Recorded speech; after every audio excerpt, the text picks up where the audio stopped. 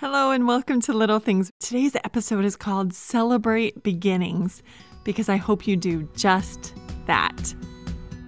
Hey, it's Albee Swenson, wife, mother, worrier, overthinker, type A, holding on to God and His promises to get me through the day. Thanks for joining me to explore everyday issues from a biblical perspective so we can all know and love God more.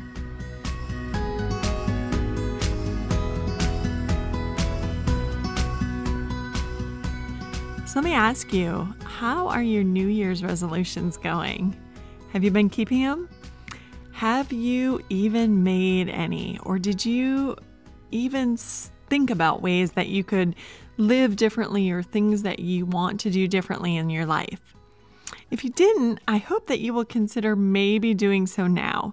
Not New Year's resolutions so much as making those good changes that you have always wanted to begin. So for instance, I am a huge advocate for reading the Bible. And, whether you start your day or end your day with the Bible, it makes no difference. If you have some Bible reading time or devotion during your lunch hour, those are great things. Doesn't matter. Now is as good a time as any to start reading the Word, getting into the Bible, or listening to it on your favorite Bible app. However you get into it, great. Are you thinking about making a change in your diet or exercise routine? Or have you decided that this is the year, right here? This is the year that you are going to be more patient, you're going to be more loving, you're going to make sure that you do not yell at your children, or any of those things that are pet sins and you really need to work on. And you've been putting it off or justifying it, and now is just as good a time as any to say, I need to start something. I need to get this under control. I need a little self-control that I haven't had. And so I want to encourage you that as you do those things, to celebrate the beginning. Celebrate, mark it down on your calendar, put the date down, and as you make it 1 week, celebrate it.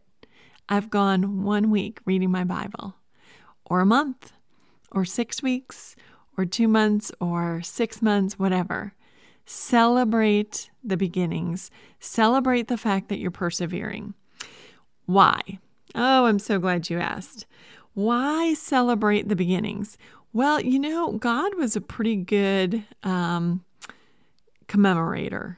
In both the Old and the New Testament, we see He actually was pretty good at reminding the people of certain things. So in the Old Testament, He instructed the people to celebrate the Passover every year. It was a big deal that they remember that God was the one who brought them out of slavery, out of the hands of the Egyptians, parted the waters of the Red Sea and delivered them. That was a big, big deal. And of course, it was setting them up for realizing that, Jesus was going to be the Passover lamb. But God wanted to make sure that they commemorated this huge event that took place. And He wanted them to do it every year. Now, the people didn't do so well. There was a time when the book of the law kind of got lost and the people forgot. And when they forgot who God was and what He had done for them, their lives certainly showed it. So there was a reason that God wanted them to remember what I did for you. Remember who I am. In the New Testament, when Jesus was just about to be arrested, He had one last meal with His disciples, and He instituted the Lord's Supper. And He said, do this in remembrance of me. Remember me. Remember what I'm doing. And of course, at the time, the disciples didn't exactly know what He was doing. Now we know that wine, the shedding of His blood for us, is a huge thing that we have to remember. So God was all about making sure that we remember important things. And when we begin, it's sort of like putting the stick in the sand, saying this far and no further. Like, I am right here. I am doing something different. I am making a change, and I'm not turning back. And that is worth commemorating. Reason number 2 to celebrate beginnings is because God delights in them. So in the book of Zechariah, chapter 4, we come across this passage, and I love the way the New Living Translation puts it. It says, "Do not despise these small beginnings, for the Lord rejoices to see the work begin." Did you hear that? If God is cheering you on, when you choose a healthier lifestyle, when you choose to honor Him by putting Him first, when you choose to honor Him in the way that you live, if God is cheering you on, then I think that's worth celebrating. God loves beginnings, no matter how small they are. He's not up there going, well, it's fine, you ran 10 minutes today, but talk to me after you've done a marathon. No, He is like, sister, you have done something smart. And I am all about what you are doing, and I'm behind you 100%. Let's go. Let's do this. Number 3 reason to celebrate beginnings is because every day comes down to a series of choices. And remembering and celebrating the good ones should hopefully trigger us to want to make more good decisions. So you know how it is when you make the bad decisions and how those can kind of affect you afterwards?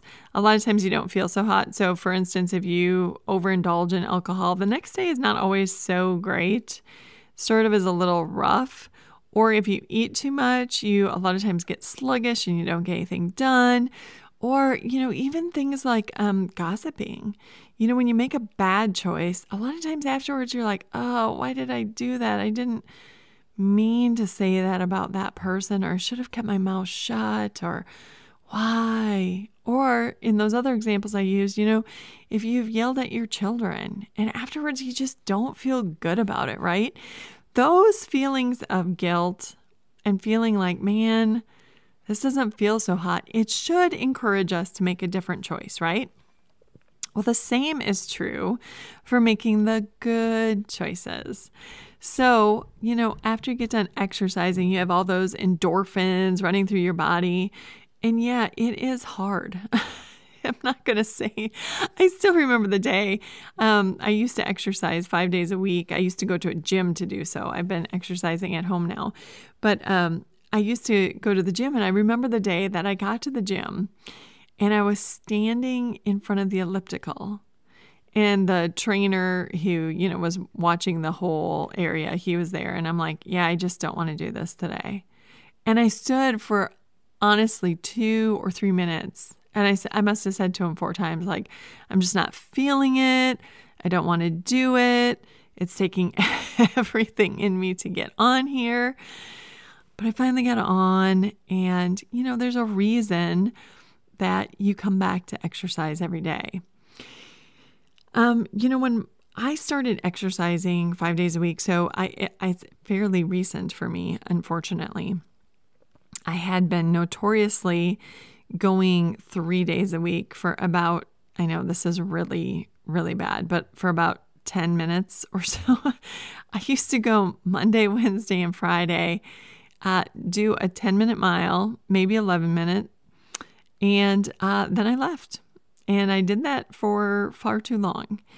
And then someone very close to me had a heart attack. And while I was in the hospital with them, I noticed that every single cardiologist that came into the room, every single one of them, they looked identical. They were thin, they were fit, they looked vibrant and healthy, and every single one of them said the same thing. Comes down to diet and exercise. 30 to 45 minutes, 3 to 5 days a week.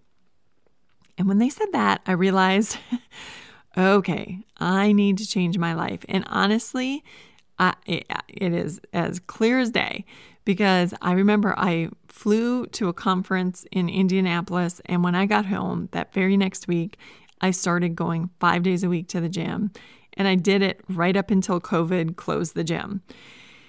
So, and the reason was because I saw the healthy lifestyle of those doctors and what it produced. I saw how they looked and how they looked healthy, and their words apparently matched their lifestyle because I could see the results, and that triggers something. And, when COVID shut the gyms, I had started doing a workout at home, once in a while, and then I just didn't feel it. And there were so many things up in the air. And, so I got out of the habit for almost 6 months. And one of the things that honestly brought me back to the habit is I was going through some pictures from the year before, and I saw how toned I was. And I thought, oh man, I'm not at all toned anymore. 6 months of, not exercising has really taken a toll. And day one was a little bit brutal. I started a 15-minute exercise workout, and I made it about 12 before I shut it off. Day two was a little bit better. And yeah, I am sore. But you know what? I'm celebrating because I'm back on track. So those things that, whatever it is that can really trigger you to have that healthy and good response that makes you want to do it again. One of the things that I do, and I've done this for a while now, is when I get up in the morning, I try to read my Bible pretty close to right away. And I don't have my morning cup of coffee until I'm in front of my Bible. I love my morning cup of coffee. And so having my morning cup of coffee at the same time that I'm reading my Bible connects those two things. And that makes, for a very good experience reading my Bible. So anything that you can do to make those healthy choices and those good choices, something appealing to you, something to celebrate, and something that you love to do, those things are important to come up with and to do and to stick with so that your brain sort of wants to do these healthy things. Mark Twain said, "The secret of getting ahead is getting started." Look, when you get started, you're ahead of everybody who hasn't even thought to get started yet, right? So I remember hearing several times something to the point of, okay, so my workout wasn't that great today, but I'm way ahead of the people who are on the couch, right? So, the secret of getting ahead is definitely getting started. Lao Tzu said, "A journey of 1,000 miles begins with a single step." And who knows where these good choices will take you? You won't know until you get started. One step in front of another, in front of another, in front of another, who knows where you'll go? And that is worth celebrating and getting started. Stephen King said, and oh man, this says something. He says the scariest moment. So for Stephen King to say the scariest moment, I'm ready to listen to whatever he says. The scariest moment is always just before you start. And you know what?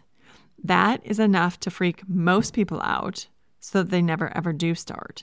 It's comfortable staying in our habits, whatever they are. Our habits are things that we have found comfort in just doing. And to break our habits is uncomfortable. That doesn't mean it's bad. It just means it's uncomfortable. And there's a little sense of fear. And there's a sense of, I don't know if I can do this. Well, guess what? There's only one way you're going to find out. And that's to try. So get started. And the last quote is from Zig Ziglar. And he said, "You don't have to be great to start, but you have to start to be great." And much like the journey of 1,000 steps, listen, you will not know until you get started if you are good at something. You will not know how much you have to learn. You will not know how much you will excel until you actually get started. So my friends, if you've started anything this year, this is my high five to you. And if you haven't started, this is me lighting a match underneath you, saying, come on, think about where you want your life to go. Think about who you want to be. And when you figure that out, figure out the steps that you need to take to get there, and then get started. This has been Little Things, because in God's kingdom, the little things are the big things. Thanks for listening. If you know a friend who needs to hear this message, make sure to share it with them. Please remember to rate and review it so more people can discover Little Things and hear God's word this way. I can't thank you enough for your prayers. They really keep us going at Time of Grace. You know what else keeps us going? Time of Grace is 100% donor funded. If you'd like to support us, you can find a link on just how to do that in the episode notes. Thanks for your consideration.